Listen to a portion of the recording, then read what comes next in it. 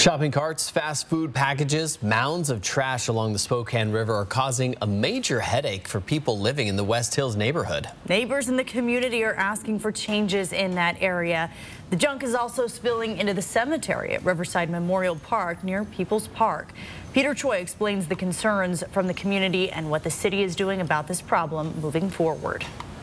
I'm here at the Spokane River right now, where people who live in the West Hill neighborhood are facing issues like public camping and illegal garbage dumping and ongoing crime.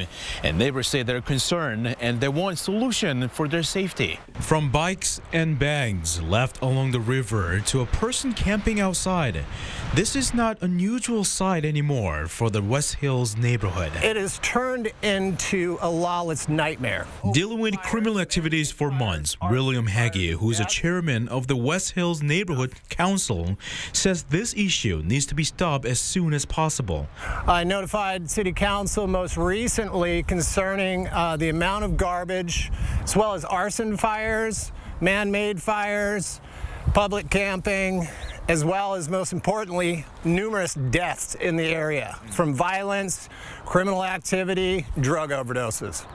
Hagy told the city about the issue and is now cleaning up.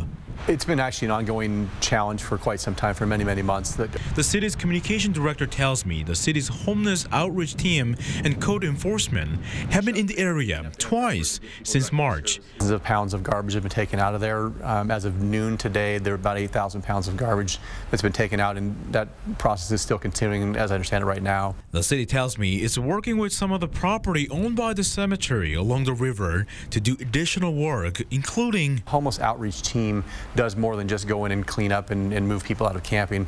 The first effort is to get people directed to services that can address their needs, whether those are addiction-related needs or mental health-related needs, employment, other types of needs. The city added that they will monitor these ongoing issues and follow up with any additional cleanups.